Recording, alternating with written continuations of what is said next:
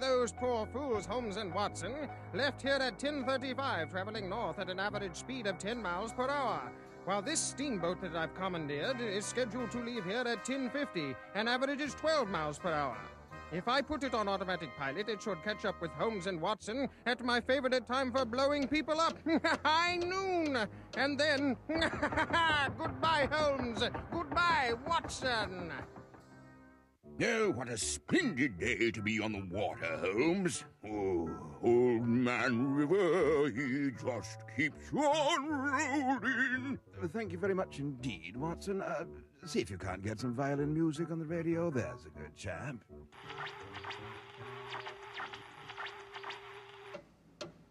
My word, it can't be.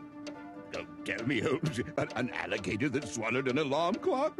Wrong story, Watson. No, it's obviously a Moriarty time bomb. The fiend must have placed it on a steamboat and timed it to go off when it reaches us.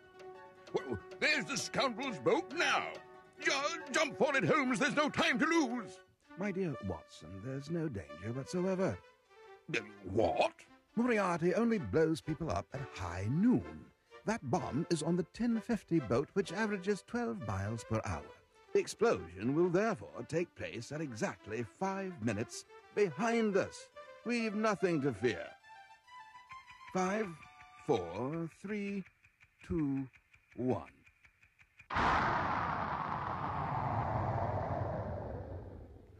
Good grief! How did you know, Holmes?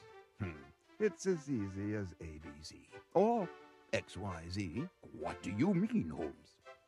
Algebra, my dear Watson. Algebra. Welcome to the power of algebra. Sherlock Holmes just used algebra to figure that Moriarty's bomb would go off 5 minutes too early. But it's not only great detectives that need algebra. You also need it to work in a port like this. Or to program a computer, design a building, drill for oil, or fly an airplane. Algebra is very powerful, but it's basically very simple. Look at the word itself. It comes from an Arabic phrase that was coined in the 9th century in the city of 1001 Nights, Baghdad. Al-Jaba wa el-Makabala, which means reduction and comparison. The reduction that algebra does is to reduce regular math to a simple system of numbers and letters, x's and y's, a's and b's. The comparison part has to do with equations, which are also basically very simple. This teeter-totter's like an equation. To get it to balance, both sides have to be equal. As long as me and myself both weigh 150 pounds, we have an equation, and we could replace the fulcrum with an equal sign. If one of us goes on a binge and balloons up to 180 pounds, we don't balance anymore, and we no longer have an equation. To get the balance back, we have to add something to the other side. This is basically an arithmetic problem. To change it into an algebraic problem, all we do is replace the question mark with a letter of the alphabet. Oh, let's say X marks the spot. Of course, you can do that in your head, but since all algebraic equations work in much the same way, let's look at this one more closely. X is like a mystery man. To unmask Mr. X, get his number, you have to get him on his own, eliminate any other numbers on his side of the equation. In this case, 150, his partner in crime. To do that, look at what sort of operation's going on here. Addition, subtraction, multiplication, or division. Whatever it is, we have to undo it. Invert it by doing exactly the opposite thing. Addition and subtraction are opposites, inverse operations. Multiplication and division are also inverse operations. Here, the operation's addition, so the opposite, or inverse operation, is subtraction. We have to subtract the same amount, 150. But we're dealing with an equation here, and we have to treat both sides of the equation equally. So, we subtract 150 from both sides of the equation. Mr. X is now on his own, and we have his number, 180 minus 150, 30. That's basically how all algebraic equations work. Since the mystery number that X, or whatever the letter is, stands for can vary infinitely, the letter is called a variable. No matter how complicated the equation, we can always solve it by getting that variable alone on one side of the equation. The Port of New Orleans is an agency established by the state that handles the wharves along the Mississippi River for the transfer of cargo in and out of New Orleans. There's an awful lot of traffic that goes through the Port of New Orleans. The Port of New Orleans is one of the biggest ports in the United States, and I'm an engineer with the Port of New Orleans. I deal with the maintenance and the upkeep of the wharves here along the river. I also design new facilities along the Mississippi River where the ships dock to load and unload the cargo on and off the ships. Math is very important in engineering. There's a lot of calculations involved in designing wharves and designing fender systems to protect the bridges and to protect the wharves. Algebra plays an important role in these calculations in that you need algebra to calculate the deflection of the fender systems and the members supporting the wharf, and this deflection calculation helps you size the member and determine the sizes of the beams and the sizes of the bracing needed to design these wharves and these fender systems. The wharves have an elaborate fender system up and down the river. Also, the bridges along the river and along the waterways that go to the river have fender systems around them to protect them from ships. Now, these fender systems are designed to deflect, to absorb the energy of the ship, thus protecting the bridge. When you're dealing with deflections of either fender systems when they're hit by ships or deflections of beams that are holding up the wharves, algebra is plays a very important part in calculating these deflections. The fender systems are designed by the engineers here at the Port of New Orleans, and there's a lot of math involved and calculating involved in designing these fender systems. This is a graphic of a fender system along the Inner Harbor Navigational Canal. It's protecting the Florida Avenue Bridge, and this is a graphic that will one day be a drawing for a contractor to build the fender system at the bridge. When I was in high school, I questioned the importance of math and algebra. And when I pursued my engineering degree, I realized how important my background in math really was. The engineering curriculum stresses math immensely, and my background really helped in preparing me for the calculus that you start off with in your engineering curriculum. And when I was in high school, I never realized that my math background would be so important to my day-to-day life working here at the Port of New Orleans and in my day-to-day work. Now, let's see how you get x on its own when it's involved in a subtraction operation. Suppose we had x minus 150 equals 180.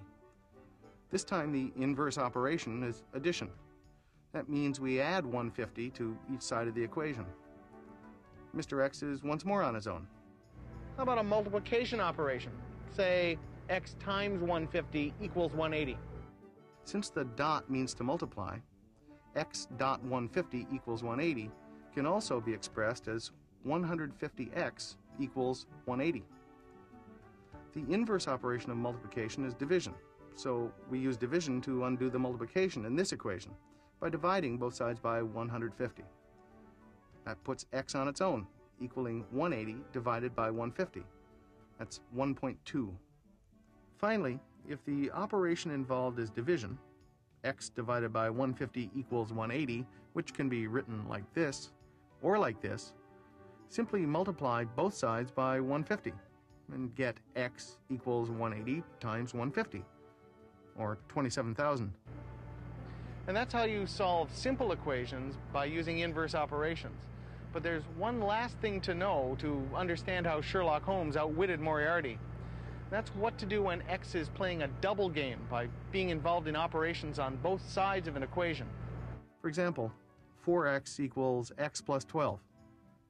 Here, you can eliminate x altogether from the right side of the equation by simply subtracting x. But, of course, we're still dealing with an equation, so we have to subtract x from both sides. Since x means 1x, then 4x minus 1x equals 3x, which leaves 3x equals 12. Since 3x means 3 times x, divide both sides by 3. So x equals 4. You can check that by going back to the original equation and substituting 4 for x. It balances, so 4 must be the correct value for x. Now we're ready to hear the full details of how Sherlock Holmes foiled Moriarty's dastardly plot.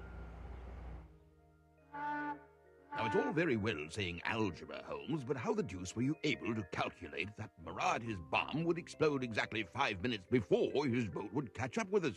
Elementary. You could have done it yourself, Watson. You're a doctor. You know all about formulas. Oh, yes, of course, formulas. Which formula was that, Holmes? The distance formula, naturally. Oh, silly of me. I do remember distance equals rate times time. We need to imagine a little chart with us on top, Moriarty on the bottom. That's just as it should be. Now, what time did our pedal steamer start out? 10:35, and Moriarty's steamer left at 10:50. That's 15 minutes later. So, if our time to reach the point where Moriarty's boat catches up with us is x, and 15 minutes is 1/4 of an hour, Moriarty's time is 1/4 of an hour less than x. And we can fill in the rate column, too. Our boat averages 10 miles per hour, and Moriarty's averages 12. So, if rate times time equals distance, what distance will we have traveled by the time Moriarty's boat catches up with us? Oh, 10 times x. Quite so, Watson. And Moriarty's boat will have traveled 12 times x minus 1/4. Excellent. And I am glad you made it clear that we multiply not just x, but x minus 1/4 by putting parentheses around x minus 1/4. Oh, thank you, Holmes. But where exactly are we going? Both we and Moriarty are going to exactly the same place. In other words, the distances traveled by both boats are the same. Oh, I see. 10 times x equals 12 times x minus 1/4. Yes, so now we have an algebraic equation that we can solve. First of all, we simplify 12 times x minus 1/4 by multiplying x by 12 and 1/4 by 12, so that 10 times x equals 12 times x minus 3. Oh, don't tell me, Holmes, I can do the rest. To keep the equation in balance, we subtract 10 times x from both sides and add 3 to both sides, which gives us 3 equals 2 times x. And if 3 equals 2 times x, then 2 times x equals 3. Now we apply the inverse operation of multiplying x by 2, which is dividing x by 2, and we get x equals 3 over 2, or 1.5. So our time to reach the point where Moriarty's boat catches up with us is 1 1/2 hours. And we started out at 10:35. So 10:35 plus an hour and a half equals 12:05. And Moriarty set his bomb for 12 o'clock, 5 minutes before his boat was due to reach us. Oh, you're a genius, Holmes. Yes, I know. Poor old Moriarty, to outwit me, he'll have to get up quite early every morning. Holmes. I hear ticking, Holmes. Yes, although I do say so myself. You've got ticking on the brain, Watson. But I assure you, Holmes, it's getting louder. Not your old alligator that swallowed an alarm clock story again, No. I mean, yes, but it isn't an alarm clock. It's